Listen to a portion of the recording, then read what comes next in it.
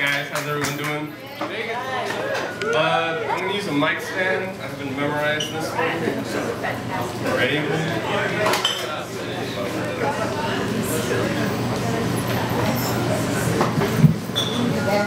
Check.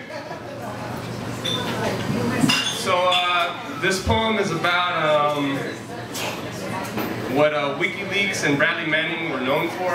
Basically, like uncovering the fact that like American soldiers were slaughtering innocent Iraqis, and among them journalists. And I'm a journalist major, so it kind of like touched their nerve.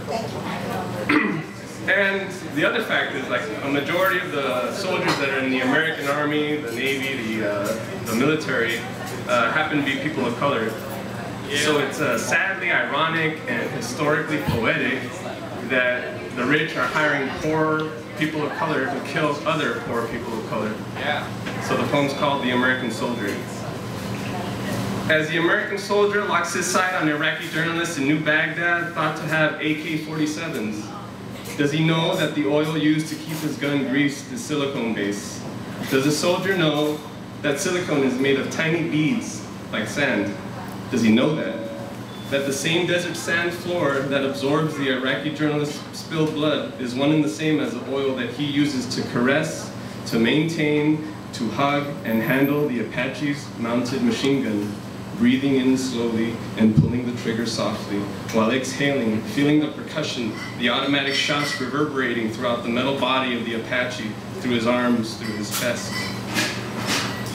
As the American soldier that is of Mexican descent, with light brown skin and dark brown hair and eyes, locks his sight on Iraqi journalists thought to be armed with RPGs in New Baghdad, who share his same identifying characteristics.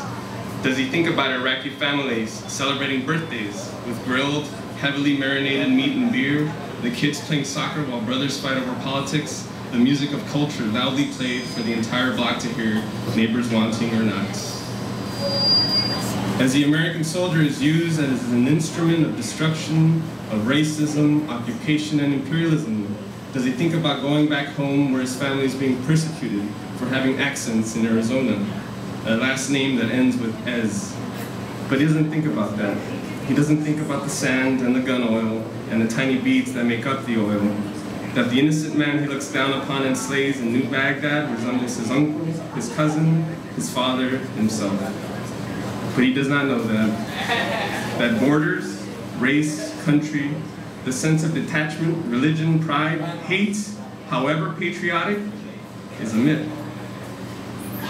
So that the American soldier can make the correlation, so that he sees the oneness, the impact that he has, and the impact that the world has had upon him, not a single moment should pass with silence.